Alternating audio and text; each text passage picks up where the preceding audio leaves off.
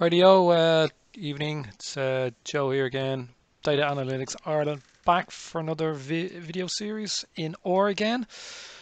This time on lists. Essentially, we're going to try and do sort lists and use lists in Rstudio.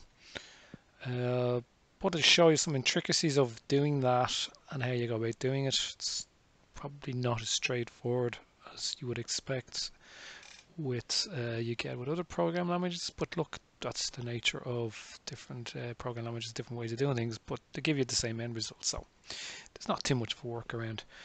So I'm going to take you through this bit of code here. What I think I'll do is I'll actually just run it, and then I'll show you the output will come down here, and then we'll step back up here and we'll just go to some of this logic here. Okay, so if I just do this, right, so let's just start here, right?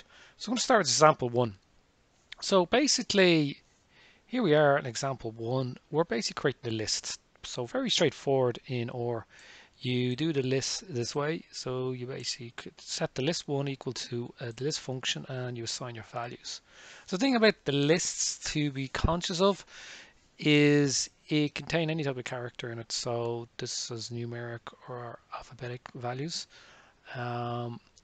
So the other thing to be conscious of is lists. So lists, all they do is store and list information. There wasn't any sorting capability with them. Another way to look at them, which will come down here in a second, is they're a vector.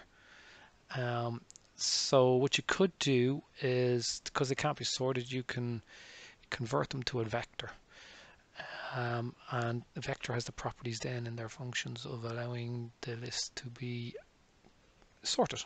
So I'm going to go to that now in a second. So just be conscious when you're using lists, you can store any values in them, but when you try to sort them or do anything along those lines, it's not the best and easy. And in OR, a lot of stuff is converted into vectors.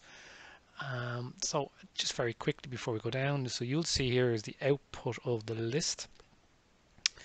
So there's the list. So it's basically what it's doing is it's giving you it's like a row value here, basically for row 1, and then this is index value 1, value 5, then is row 2, index 1, this is index 1, row, this is index 2, index 3, index 4, index 5, so on and so forth. So you could basically, it's like a list, set a list from a list, you could access any of these within the list up here to get the values you need. It's not ideal if you want to use it for other things and do work with it, so that's why you would convert it to a vector. Okay, so converting to a vector, first things first is we're going to convert it here, but just maybe to understand a bit about this function I'm going to use. It's used to see open brackets. It's just basically here. It's used to create the vector, and you can just put in type or assign values explicitly. It's basically a vector, though, to be careful or conscious of, is a sequence of data elements of the same type. So if you type in this here, so we're on example 2, when we actually run this logic and printed it out, okay, even though you have numbers and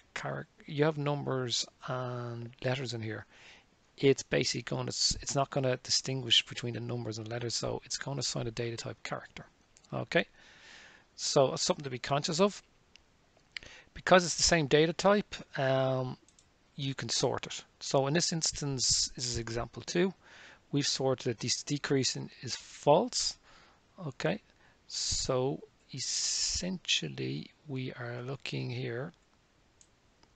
Okay, decreasing is false. That means you go from the lowest to the top. But because it's not recognizing that there's numbers and letters in here, it's basically in 1, 2, 3, 4, 5, and then A to B. Okay, so in this example, it's the same again. If you have the same data set, but you wanted to decreasing is equal to true. Now in this instance, and this is example 3, you're basically, once it sorts it, it basically goes BA, and then it goes 5, 4, 3, 2, 1. So again, it does sort it in decreasing value, but it doesn't distinguish between letters and letters here, sorry, and numbers here. So all it will do is we'll sort it, put the letters first, put the numbers second. So if you were working away and looking to use elements of this list, you probably need to split it out. Sorry, elements of this vector. You need to split it out so that you kind of use it more to the way you want it in your code. Okay, so the final thing just to say to you is we use the function here sort. We use the function sort int here. Okay, now because we used the function sort int, it basically went and created as a data type character. But look here now, on the next one we've taken out B and A, okay, and we use the same function again, sort int, and it's obviously within a vector. We put its decreasing value, decreasing equal to false. All right, but what basically means we start from the lowest up. Okay, have a look at the data type though. The data type, because we've taken out B and A, originally when we had them included, the data type for that vector was a character. Now it's basically recognizing, because the data type we've removed B and A, it's recognized it's only numbers, and the data type is assigned a double. So that's basically an overview. I'll just change this to true here very quickly just to show you. Okay, and so that should go 5, 4, 3, 2, 1 now on this last one. I'll just run that again. Okay, so there you go, 5, 4, 3, 2, 1, and it's still the same data type double.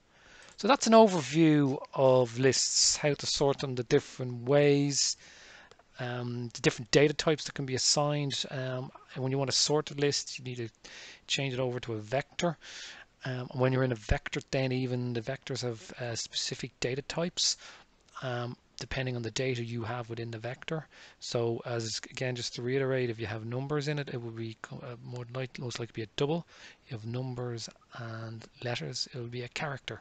So you need to be careful when you're creating vectors, the type of data in and what you're trying to do will affect how your program is able to use that data and manipulate it. So thanks again for popping along. If it's your turn, we appreciate a thumbs up and a like on our YouTube channel. Also, if you could subscribe to our channel, it'd be really, really appreciated. Thanks for doing that. We'll be doing more in the series for our programming and in Rstudio soon. So by subscribing, you'll get to know more about this program language. So we'll catch you soon and have a good evening. Take care. Bye.